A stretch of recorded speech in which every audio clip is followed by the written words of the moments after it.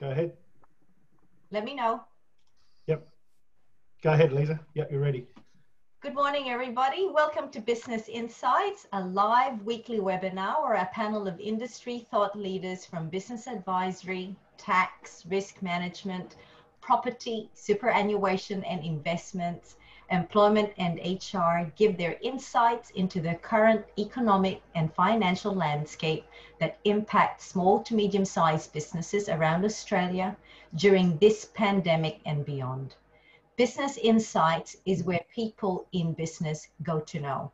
My name's Lisa Garrido, and I am proud to host this morning's webinar, introducing the panel of small business leaders in their area of expertise. We have Adam Lyle from O'Brien Palmer. Hi, Lisa. How are you? Very good, thank you. Ian McLaughlin from Imperium Accounting and Tax. Hi, Lisa. Thanks very much for having me today. Cool. Sam Qureshi from Moneyclip Group. Hi, Lisa. Thanks for being on board. Thank you. Rob Skeen from Oasis Skeen Property. Hi, Lisa. Hi, viewers. Thanks for having me. And Bernard Tuimau from MGA Insurance. Hi, Lisa. Hey, panelists. And yours truly, Lisa Garrido from Enigma HR. For our viewers and subscribers on YouTube, Facebook, and LinkedIn, the views and opinions shared on this webinar are designed to be general information only and are not designed to be taken as specific advice for your specific circumstances. Please feel free to reach out to our panel for specific advice to meet your requirements. Adam, you're up first. There appears to be a lot of support available to business. Do you think more is going to come? Yeah, I think it is actually. Look, the economic commentators in a broad sense are basically saying that given the recession, without government support from all different levels, the recession will deepen and widen. That's a worrying concern. And without that extra support, the reality is that you're going to have a very real chance that those concerns that are being raised quite openly now that we could fall into a depression will be exacerbated and extended. Now, technically speaking, we only need one more quarter of negative growth before we go into a depression. Of course, the federal government are going to be very reluctant to announce something like that. The RBA and the government have already had talks in the last couple of weeks about such an announcement. All of those talks are obviously on the quiet, but the RBA's policy is that you don't need a declared recession for it to be one. Technically, we were in recession before the government announced it. So for the RBA to form a view that we could fall into a depression, which economically means having 4 quarters in a row of negative growth, then the reality is that we could be standing into danger. Now, the way around that is to be fiscally energetic and provide extra support. We've already seen talk over the weekend of additional extensions to the JobKeeper and JobSeeker payments. Ian's probably got a plethora of information hitting his airwaves, which I'm sure he'll share with all the viewers here. But I want to stress a couple of points on this particular issue. Government support is really important, and every business should take and make available to themselves of every type of support available to them. But reliance on that support in the absence of other opportunities and other issues that you might want to address within your business is dangerous.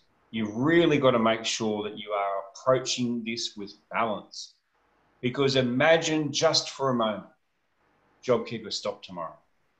Imagine just for a moment that one of the other support mechanisms that you've been reliant on over this course stops tomorrow. Particularly in the environment where a lot of these support mechanisms are discretionary. They are absolutely discretionary. Then that reliance and that overuse of support mechanisms could end up seeing your business crash hard. And people talk about heading to the edge of the cliff and all that sort of stuff. we could well be heading in that direction. So all I'm saying to everyone is take the money while you can. I know that sounds very cliche-ish, but keep it in balance. Get really good advice. I mean, Sam and Ian are all over this like a rash. Those who are watching this who don't have a really good accountant, a really good financial advisor in their corner, they shouldn't be entering the fight without them. And if they haven't got good ones, consider Ian and Sam. But we're not out of the woods yet. We've got at least 2 quarters of stress to go. Victoria's second wave, if New South Wales survives without a significant further introduction of COVID measures, I'd be very surprised. And that is only going to exacerbate the concerns about the future of the economy. Obviously, I don't like to be the bearer of bad news, but the sheer reality is lots of more support coming. Take it while you can, but keep it in balance. Very good message indeed, Adam. Really strong message, very insightful. And on that note, I think let's move on to Ian. So Ian, you've been busy with tax returns, no doubt. What's the update in regard to individual tax returns that have been lodged in the ATO since the 1st of July? Yeah, thanks very much, Lisa. So some really interesting stats coming out of the ATO. So they recorded their biggest 1 July ever with a 640% spike on returns lodged. So on the 1st of July, there was over 740,000 returns lodged on that day, up from 100,000 on 1 July 2019. So an increase of 640,000 returns. So people are obviously really eager to get their refunds, which is expected. However, the ATO does warn that lodging early can bring mistakes. So obviously the first one is going to be that the employer may not have finalized the single touch payroll details to the ATO, meaning that the ATO doesn't have all of your income. Okay, so when you go to put your income in your return, it's not going to be there. So just a reminder that if your employer has over 20 employees, they're not required to finalize that with the ATO until the 31st of July. And if it's under 19 employees, then it's the 14th of July. So you should be ready to go now. But what the ATO is seeing is that people were lodging early on the 1st of July. Their employers hadn't yet finalized the single touch payroll. And now they're amending those assessments, okay? So it's a little bit of a messy situation there. So just make sure that when you do lodge, that your employer has finalized those single touch payroll details. The other one is that they're noticing a lot of errors in the shortcut for work from home deductions. So what people are doing is they're doubling up. So the ATO introduced the shortcut method, which was basically the 80 cents. And people are doubling up on that using the standard 52 cents for that same period. So once again, it's really important that it may be easy to lodge these online, but you've got to make sure that you get this right, because the ATO can impose fines and penalties for returns that are lodged incorrectly. The other issue that they're finding is that a lot of taxpayers are simply copying and pasting their deductions from 2019. So what I mean by that is let's say for the total work-related deductions for 2019 were 5,000, then people are just simply putting in 5,000 for 2020. And the ATO has got a bit of an issue with that, because in those deductions, you might have things such as travel, mobile, and they're saying that, because we've been in COVID and we've been in lockdown, that there may be some of those expenses that you would have incurred last year, but you wouldn't have incurred this year. For example, travel is one of those. So you may not have incurred travel because you've been working from home a lot of the time. So it's really important that you do work closely with an accountant to make sure that your return is correct there. So I just wanted to also touch on JobKeeper, which Adam talked about as well. So look, it's going to be really interesting to see what the government does on Thursday. There's expected to be some announcements there with what they're going to do with JobKeeper.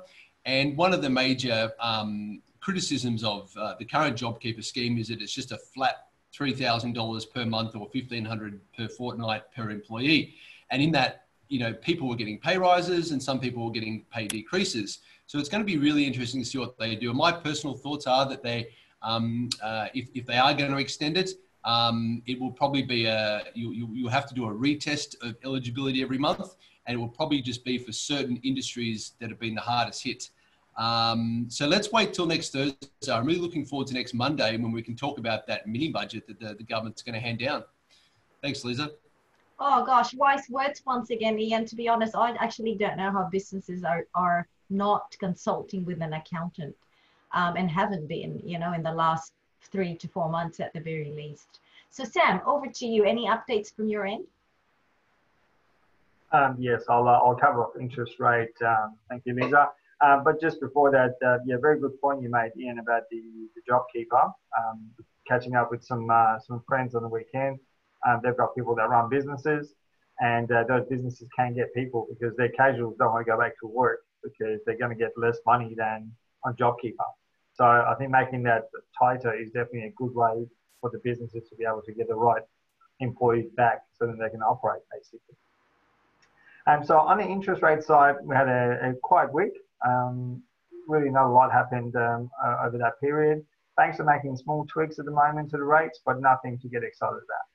I guess the attention is going to be turned to the Treasurer's update coming up shortly and how that's going to impact all of us. There are some indications, though, that the SME loan that was originally announced, previously up to 250,000, 50% guaranteed for up to 3 years, and that's going to be updated to a higher limit of 1 million and a 5-year term for them to be paid back.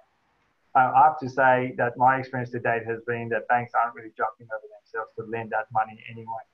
And the feedback that I've had is that they're only interested if the businesses take all their business to whatever that bank it is that they're going to lend the money. So, and obviously that makes it harder for people to get the money. And obviously it's not in the spirit of how it's all meant to have worked out. Which is why when I was recently reading about it, only about $1.5 billion been lent in all this time. So hardly any of that money has been lent out, which is, I guess, you know, in some ways, I would actually put that to banks' fault. One thing that I am seeing, though, is banks are making it very much mandatory to ask specific COVID-19 questions from clients, and these have to be recorded in the application form, and they're making their decisions according to those updates.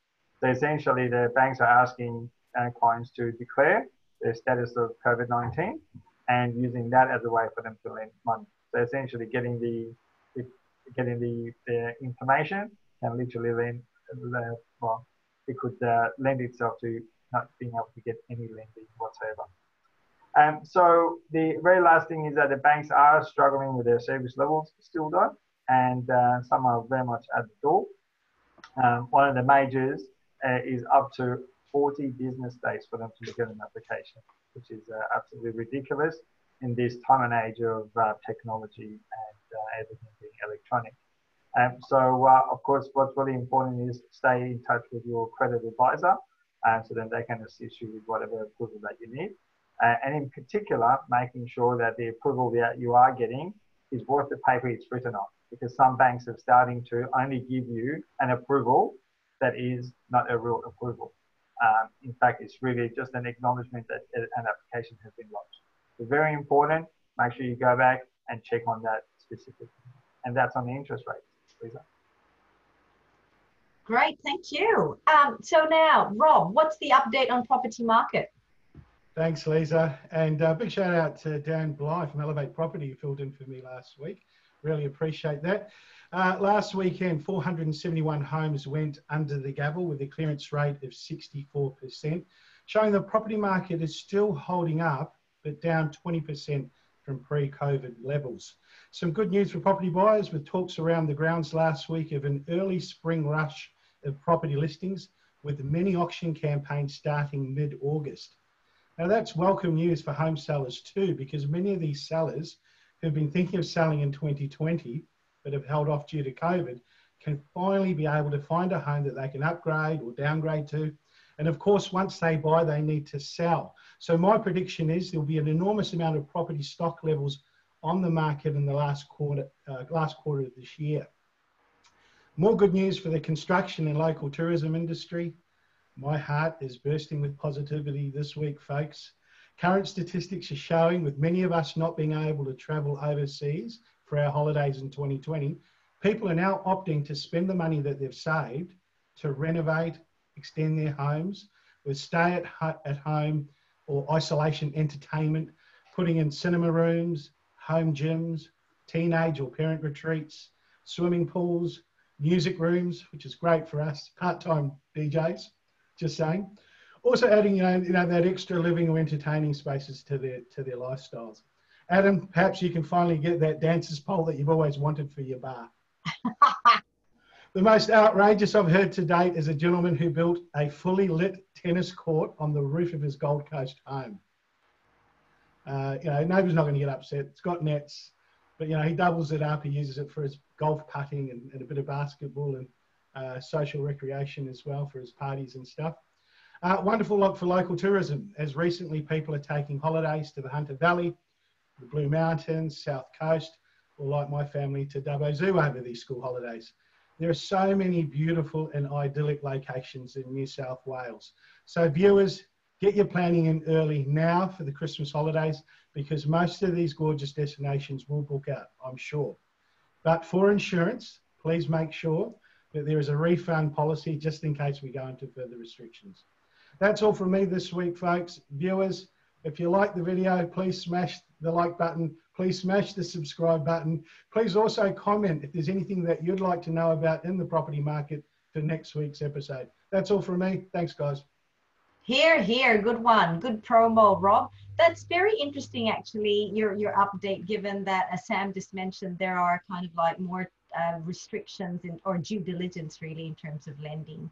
But the property market is seeming to be still boosting, which is good. How long, we don't know, but we should just keep our fingers crossed, hey?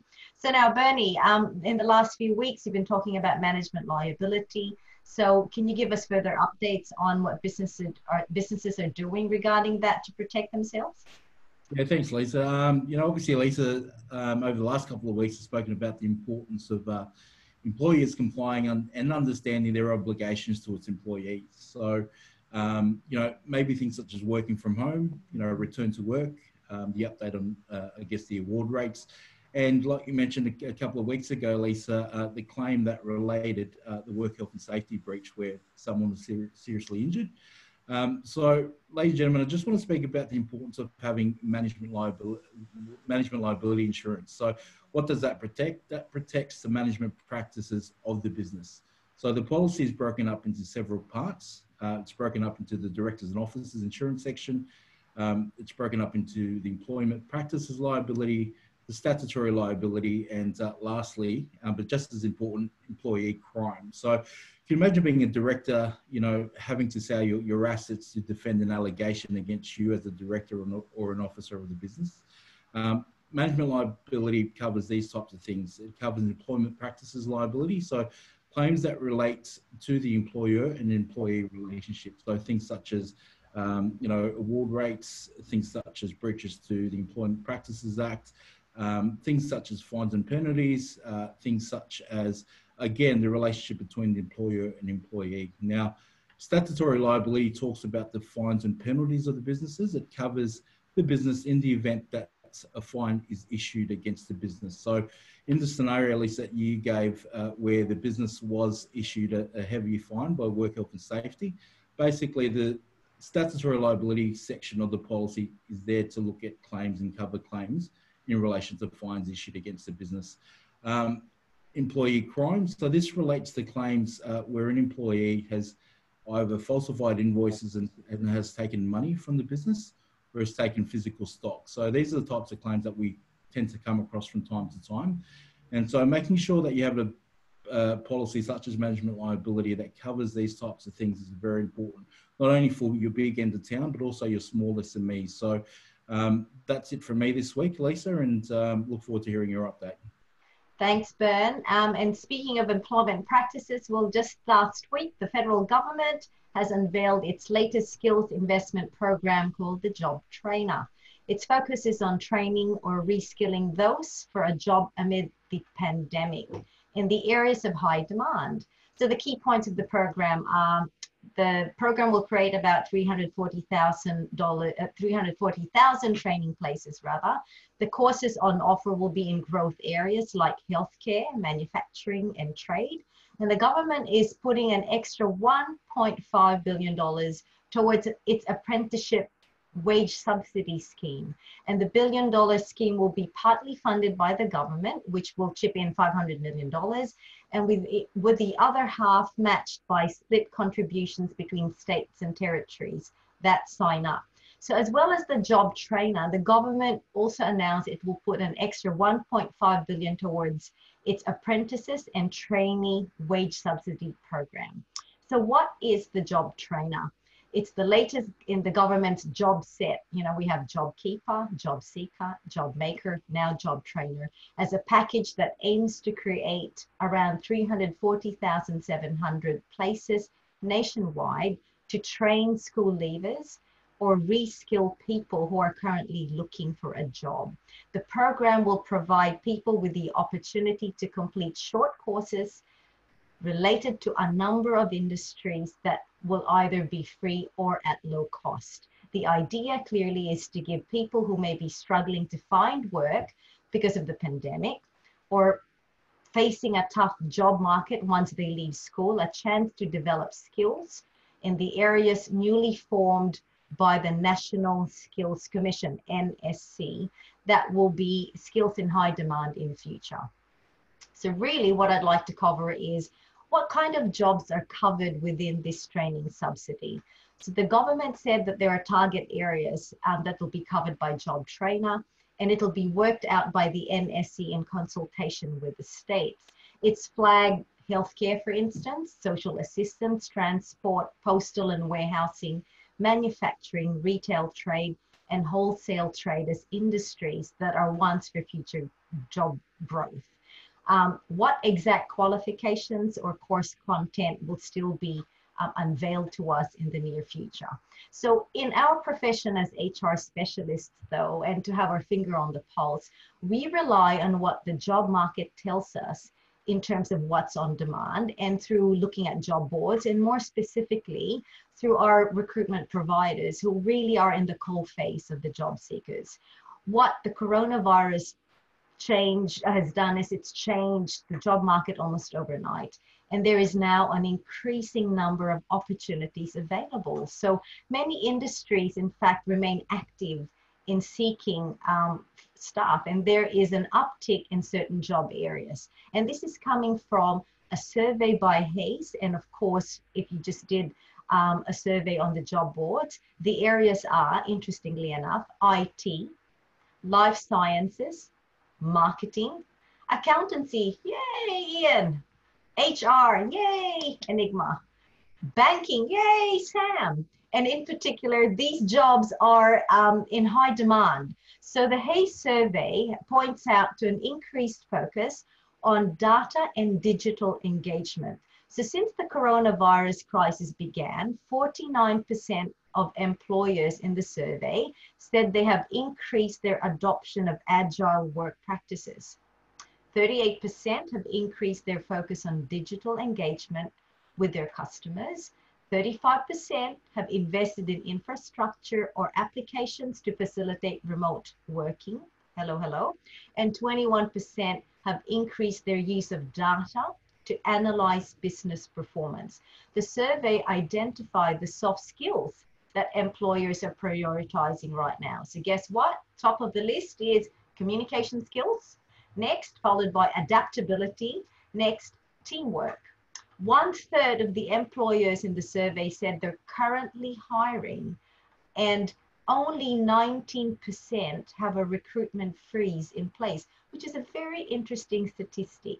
So let's talk about the jobs that are on high demand, and interestingly see whether this matches what the National Skills Commission will tell us in future. So in IT, in infrastructure, software developers and engineers, cloud architects and engineers are in high demand. In life sciences, clinical researchers, sales and project managers.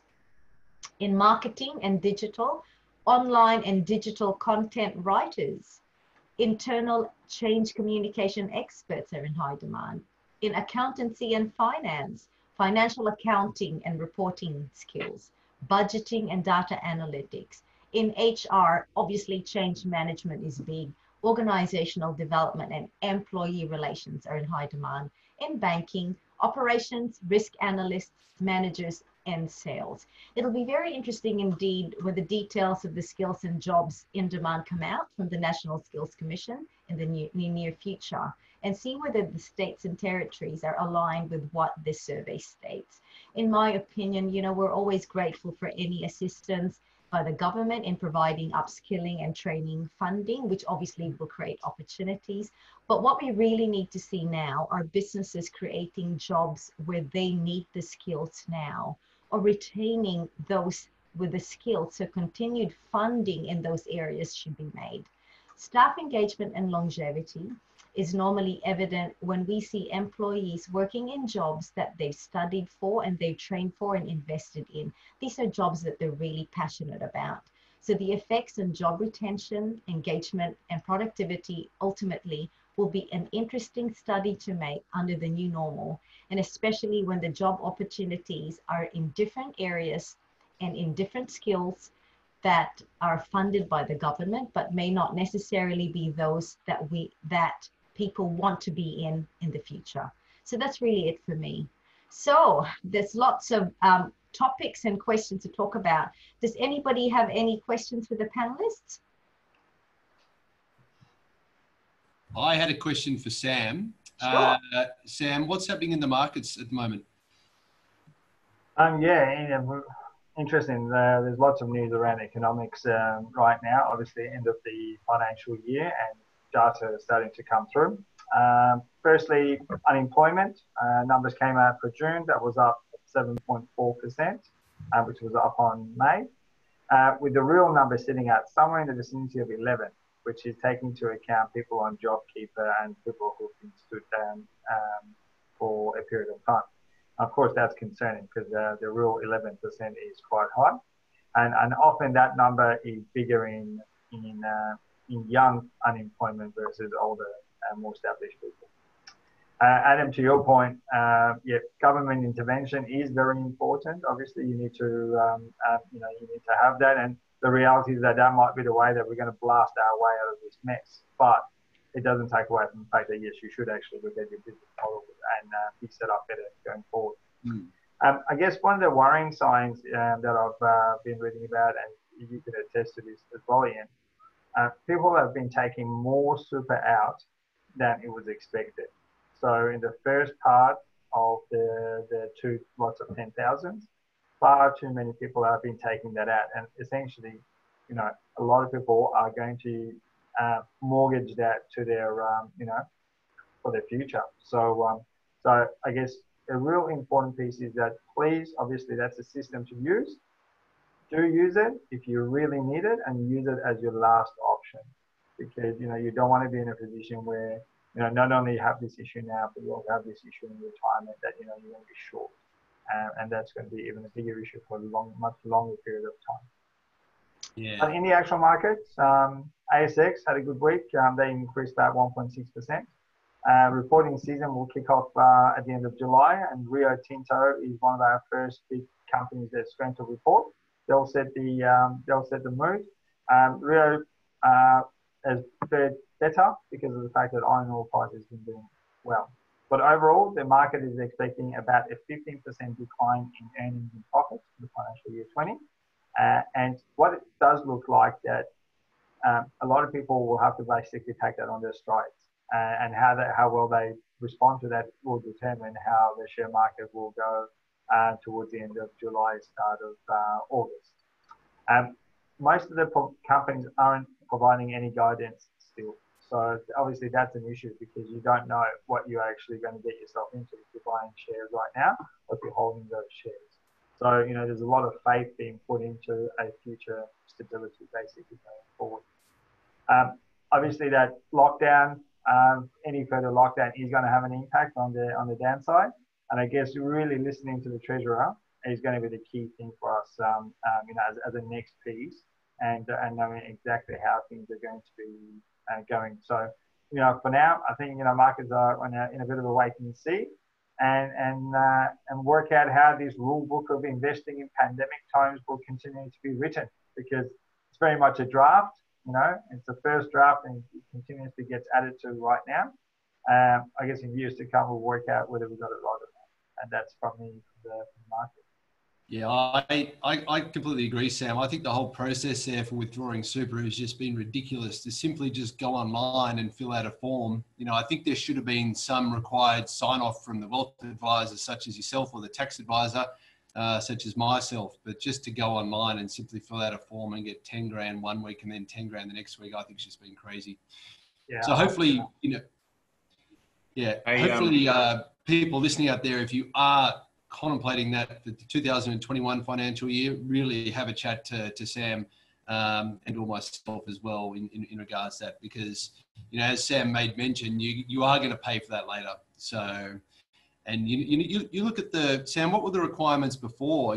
Severe financial hardship, and that's what it was before for someone under preservation age to withdraw money out of super, and now they just said, oh, if your wages drop by 20% or you've been made redundant. So I don't think that's in line with those previous financial hardship rules, but I could be mistaken. So anyway. Well, in 15 years of my time, we've only have been successfully applied to a superannuation account to release money on the grounds of financial distress and so on, and even on compassionate basis, only on a couple of occasions. So such a tight rules around that, which is all gone out the door. And I worry that I see things like people on the current affairs, getting surgeries done and buying cars and spending it all and think it's okay. Obviously, it is their money still, but not now. It's for their future. So that's a concern. Yeah, absolutely. Can I just add one more thing there? Only in the last 2 weeks, I've heard about people drawing down on their super to throw the money into their business, and they haven't sought any protection for themselves whatsoever. And there's been no documentation of those loans to the companies. And on one occasion, that company has fallen over and they've lost that money, even though the money was actually in the bank account of the company. Now, it's really, I can't stress enough, everyone, you need to be talking to your financial advisor and your accountant before you make these decisions, because there are really good ways to use that money and there are really bad ways to use the money. And I hate seeing people lose their money just for the will of it. It upsets me. So I'm hoping that people take on board the fantastic advice they're getting here on Business Insights. One of my real concerns as well is the continuation post-September, as you said, Adam, in your briefing. We are already seeing a large number of organizations planning for redundancies, and they're going through the whole consultation process and being very compliant. But it just goes to show that, yes, we have the job trainer subsidy, which is good, but what is really needed in the organizations are the skills that are needed right now, not over a period of time. We need skilled people to continue doing their job so that the businesses can continue to deliver. So it'll be very interesting what the treasurer will be saying on continued subsidy or continued JobKeeper payments. We are already extremely busy with this whole change management process. It's quite a concern. But as I said, we're grateful for a job trainer program. It's more about what is the indicator of retention, longevity, and productivity in roles that you are somewhat forced to actually upskill in, because that is all that is available and being funded in the market. Very interesting indeed. Yes. He's making those announcements on Thursday. I'm going to steal Rob Skeen's thunder here and ask a polling question for all of our viewers as a joke of the day. If we've got job seeker, job keeper, job maker, job trainer, what's the next job thing that the government are going to come with? What's the next tagline? So maybe that's a bit of a joke of the day. Rob, what's your view on that? I think they're going to bring the category job avoider. For those casuals that don't want to work because they're earning more on JobKeeper. Correct. Sam, I actually had a question for you. You said earlier that there's stricter due diligence in terms of the questions about COVID. Now, just in line with privacy, what sort of questions are they asking about the COVID situation when one applies? It all has to do with the circumstances around their expenses and also income. It's very much about what is happening to their income. Are they expecting any changes to it in particular?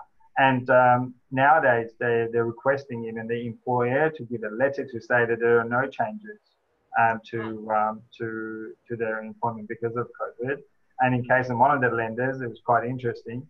They wanted a confirmation guarantee from the employer that the employee is going to get their bonus next year. And obviously next year is not here now. So how can you get that guarantee? So it's gone to a ridiculous level of type of questions that they want to know. And there's nothing that the brokers can do to kind of negotiate that, or is that's part of the checklist in terms of the policy now. So a lot of the lenders have made it a policy. So if you don't respond to the policy, it's essentially it's assumed as if you're avoiding the subject and there's an issue. So you've got to basically be upfront. And the reality is, if you are affected by COVID-19, or maybe it's not the right time for you to buy a property or do something else and batten down. So there's nothing wrong with those, but it just feels as if they've just gone this extra level on top of an extra level to make it harder. All right. Do we have any other questions from the panelists? Okay, well, that wraps up our live weekly webinar. For all our viewers watching now or a little bit later on, please like us, share the posts, and we will look forward to seeing you again next week, especially after we watch the Treasurer's report and know the budget. So have a great week ahead. Thank you for watching Business Insights, where people in business go to know. Thank you.